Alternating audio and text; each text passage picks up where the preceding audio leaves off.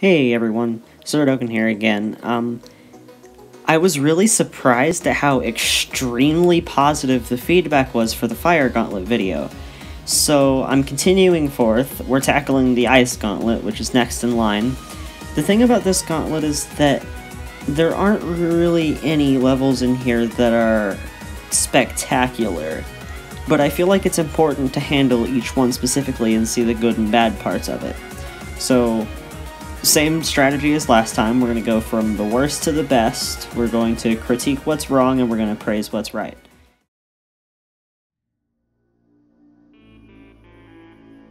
Carnation had a lot of potential as a level, but especially in the first half, the non-existent air decoration really detracts from the value of the level itself.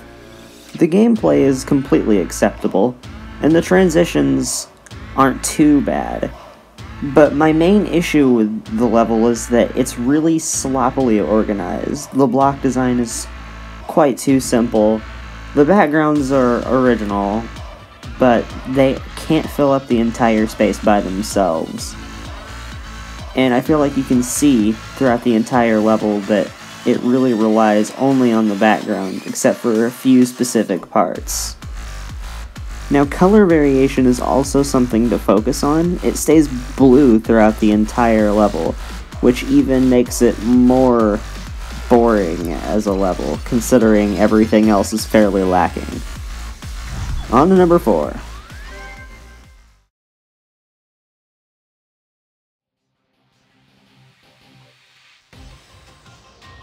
A lot of the problems that I have with Carnation, I have with this level. The backgrounds do vary, but they tend to conflict with the block design. The air decoration is fairly minimal, and while the transitions are effective and the movements are fairly livening to the level itself, there seems to be something missing throughout the entire level. It feels empty. Whether it's most of the air decoration blending in with the background, or whether it's just the fact that the obstacles themselves are organized so that they don't take up enough space, the level itself doesn't feel complete. Chaos himself claims this to be a joke level, but with it being in the Ice Gauntlet, new creators can still take inspiration from its easy design.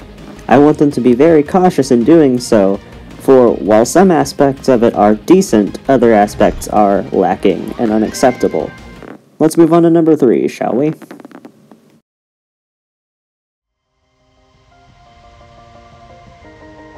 Having been made in mid 2.0, amplification is a fairly solid level, though it is still a little lacking in some spots.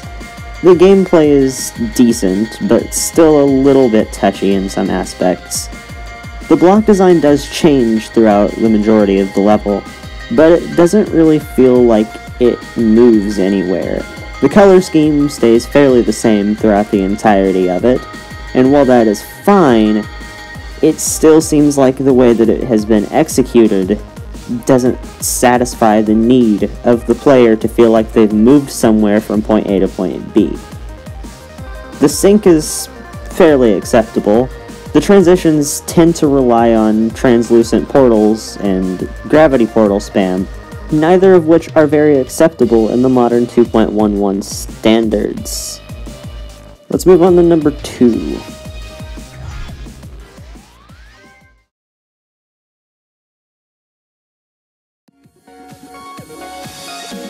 Geobound perfectly expresses all of the qualities of design that I have identified to be lackluster in the 3 aforementioned levels. However, the gameplay really cancels that out.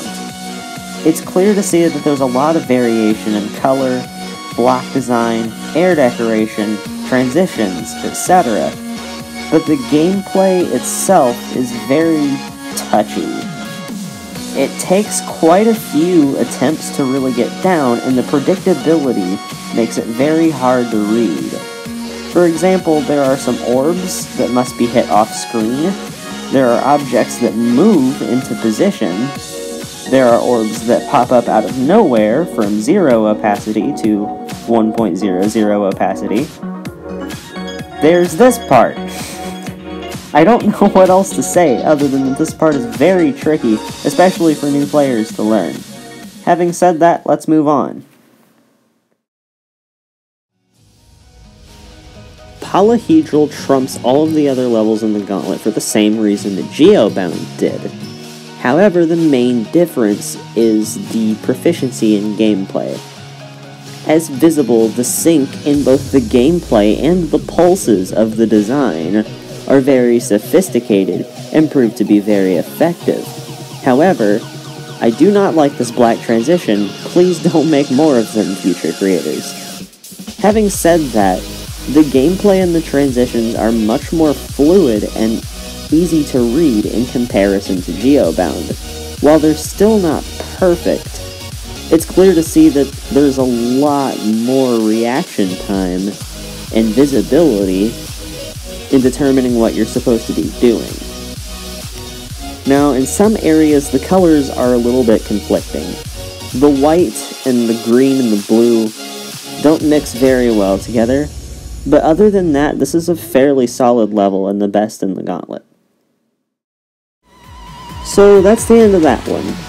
I'm not too big of a fan of the Ice Gauntlet simply because none of the levels really stand out, but it's quite clear to see that just proficiency in gameplay and design is really all you need to stand above everyone else who's lacking. I can't really say that creating is just about being better than everyone else, because it's not, but hopefully this video has proven to you that the balance between these design and gameplay aspects is really what wins over the hearts of players and creators alike in prioritizing one level over the other.